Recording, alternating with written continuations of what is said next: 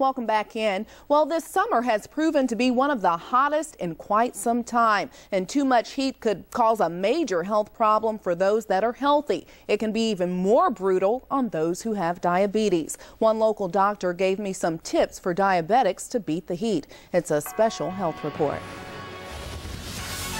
Endocrinologist Dr. Anita Ramsetti with Roper St. Francis Hospital says diabetes affects hundreds of thousands of people here in South Carolina. She says studies show a large part of the community doesn't even know they have it. And with the blazing temperatures outside this summer, knowing you have diabetes is half the battle.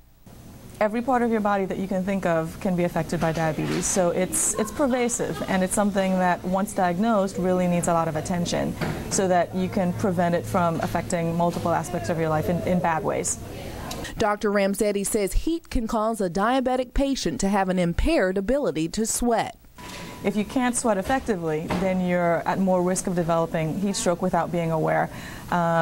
And a lot of the early signs of something like heat stroke are mild. She says limiting your time outside is best. Another key to beating the heat is staying hydrated and drinking plenty of water before your body tells you that you're thirsty. By the time you're thirsty, you're probably at least 20% past what you really should be in terms of when you should have started hydrating. Being careful not to get a sunburn is also key because in a diabetic, burning can lead to infection. The sunscreen recommendation, which everyone should wear anyway, that's particularly important for people with diabetes because they don't heal as well.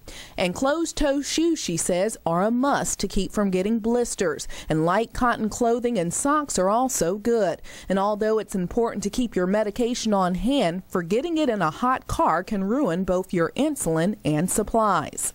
Dr. Ramsetti says studies show during the summer months, blood sugar in patients that have diabetes tends to go up. They also see more patients due to the extreme heat.